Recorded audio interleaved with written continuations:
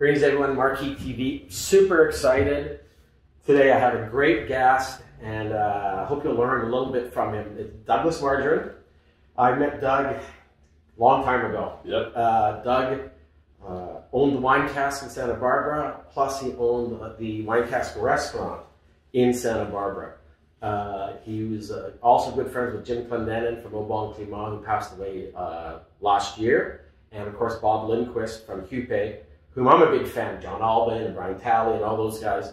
And I've been, I've been a big fan of wines from Santa Barbara for a long time. And Doug started making wines about 25 years ago. Well, I started making wines with Jim and Bob, way back when, in 1986. Yeah, that's when I started. But I started my own brand in 2001. Okay, so these are delicious wines. We had a little luncheon yesterday. We're doing a tasting in the store today. We've got 50 people coming. But I wanted, for those of you who can't come to the tasting, I want to go over these. So these are cool climate wines, region or zone 1. They go up to 5, I think, in California. And let's quickly go through them so clients understand what these wines are like. And I think I'm going to put the odd man out first. Okay. Because this is the Sauvignon Blanc. Great. And it's called Sybarite. Yeah. And it's the odd man out because Margerum is primarily a Rhône Rhône style varietal producer. But we also make Sauvignon Blanc, right? Just because I love Sauvignon Blanc. It goes great with food. It goes great with the kind of food we have in Santa Barbara. And I had access to some really incredible vineyards right off the bat. And this is from an AVA called Happy Canyon in Santa Barbara. And I think wine aficionados, cognoscenti, all pretty much concede that it might be the best place to grow Sauvignon Blanc in California. It's more Sancerre-like. It's poor nutrient soil. Exactly. It's iron. There's iron, serpentine, granite. It's like the Italian flag. It's because serpentine's green, iron's red, granite's white, and it's that leads to low nutrient soils, leads to reductive flavors in wines, which leads to savoriness. Right. And so this wine, when you swirl and you taste it, you salivate. And you want to eat something. That's what I love about Sancerre, Loire Valley, and this is what this wine has. Let's talk about the name for a second, Sybarite, which is cool, which I learned. Yeah. Fabulous name. It's hard to pronounce, and but it's a great word. It's a very self-serving word. Something that is Sybaritic is something that is very refined and elegant. Okay. People who are Sybarites, like all of us here in this room, are all Sybarites, are people who live for luxury and pleasure. And so if you're into wine and you're watching this video, you're a Sybarite because that's what we do. We live to drink wine and be at the table and have a pleasurable life. Correct. A wine critic, Josh Reynolds, when I first put this cuvee together, was tasting it. And I asked him, I said, what do you think of the wine? He goes, oh, Doug, it's very Sybaritic. And I'm like, what the? I can't say the F word on Marquee TV. But I said, what the fuck does that mean? Is it good or bad? He goes, oh no, it's good. And so I looked it up and I just fell absolutely in love with the word. And I thought, it's a great fanciful name to call my Sauvignon Blanc. And it's truly delicious. This has got nothing to do with California Sauvignon Blanc that you get from other areas. Forget about it. This is Loire inspired. Because Doug, like me, grew up selling wine at retail, bringing in really obscure, cool little wines from all sorts of wine world. So this is where this fits in. And I think the main difference is, Sancerre, that burnt match thing is sort of more sulfur oriented, and I use very, very little sulfur, so you're not going to get sulfur in this wine at all. You use I antioxidate using carbon dioxide and leaves. And so you'll not get that. And also, it is fruitier. I mean, it just has a sort of a fruitier profile to it. But it's absolutely delicious. We get physiologically ripe Sauvignon Blanc at alcohol levels at 11.5 to 12, which is perfect. And I just can't see drinking 13.5% alcohol Sauvignon Blanc. It goes great with food, really light, really dry, really crisp, clean, elegant. It has some grassy aromas, but for the most part, it's just sort of perfect Sauvignon Blanc. It's thirst quenching. Yeah. Okay, let's move on to the M5, which is cool. Why M5? Because it's got 5 varietals. Yep. So it's M5, M for Margerum, 5 grapes, all grown on the estate. Right.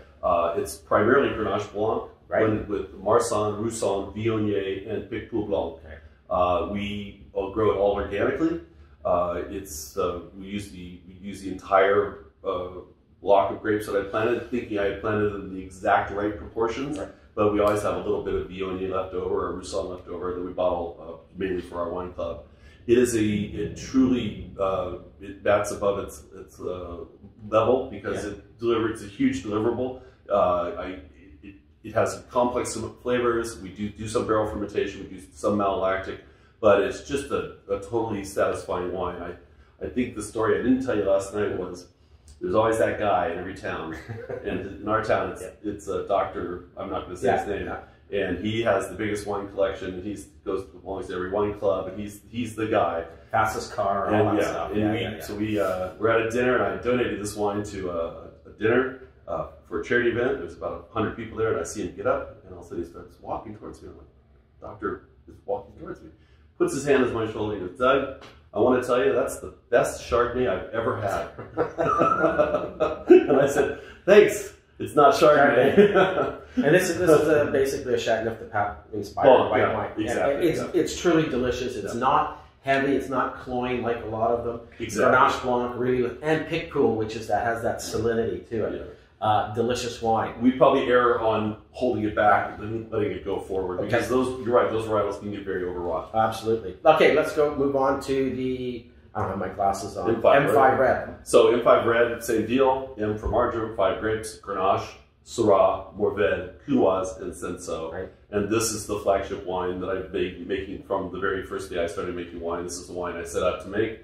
Chateauneuf de Pape used to be much more of a Grenache-based wine. Correct. This is a Grenache-based wine. It is totally satisfying and delicious, and once you buy a bottle, you'll keep buying bottles for the rest of your life. It's savory. That's what I like about it. Savory. And it's not, you get a lot of the Chateauneufs or a lot of the Rhône-styled, California Rhône-styled, and they're very effusive in their fruit. Right. They're easily appealing because of the fruit, but this has this broader mouthfeel, spicy. Right. You can almost taste all the layers of the grapes in there, and it really worked well with the lunch that we had yesterday. And the biggest compliment I get is someone says, you know, it almost has a structure like Pinot Noir. I'm like, absolutely. Exactly. Really slow, long, cool fermentation, low extraction. It's a total winner. Cool, cool. Now, Santa Barbara Syrah. So this is the Santa Barbara County Syrah, which we've never made a Santa Barbara County Syrah, but once we planted our estate vineyard, we did a tranche, we did a selection. Right. So the top wine, the stuff that goes in new barrel, the stuff that's free run, the stuff that's more whole cluster, goes into our estate Syrah, and whatever doesn't fit into that section, we make the Santa Barbara County Syrah and blend it with some of the other Syrah regions we work with, which is Los Alamos and Santa Rita Hills. Okay. Which is a very, very cold climate. So it's got this beautiful sort of pepperiness to it. It's also low extraction winemaking, so it has very fine tannins.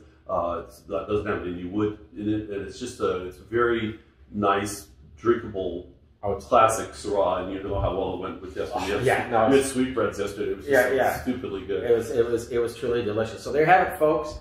Really cool wines from Margerum, from Santa Barbara County. I think you're gonna like them.